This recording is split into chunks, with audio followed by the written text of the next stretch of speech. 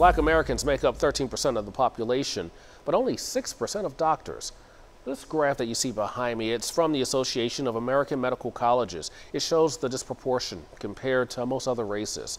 It's an issue that one doctor says goes beyond numbers. KSHB 41 News reporter Abby Dodge shows us how he hopes to improve that statistic and the welfare of black people right here in Kansas City. St. Luke's on the Plaza was home to Dr. Michael Weaver for decades. He took on additional responsibilities outside of his job as the medical director of various departments over the years. Being a mentor is at the top of the list for Weaver. It is absolutely amazing and heartfelt. Weaver recently started the Mission Vision Project.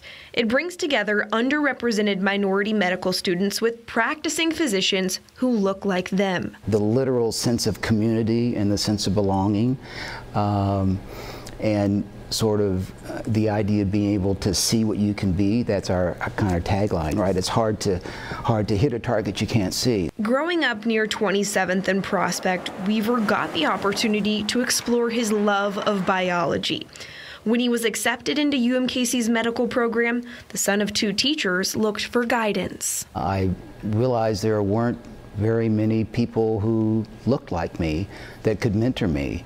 And in fact, in emergency medicine, there were zero. What was that like for you to not have the mentorship that kids in Kansas City have now? It was clearly a challenge. Like I said, not only just in terms of motivating me to be the best I could be, but there's sort of a social capital that you have when you have friends that have been through the same things. Now retired from St. Luke's, Weaver's full focus is providing that support to Kansas City students. We want Kansas City to be the best city that it can be, and so we want all of our citizens in Kansas City to be as healthy as they can be. So this is something that we need to do, to come together as a community to make sure that we have all the resources to make the next generation of physicians more diverse in Kansas City.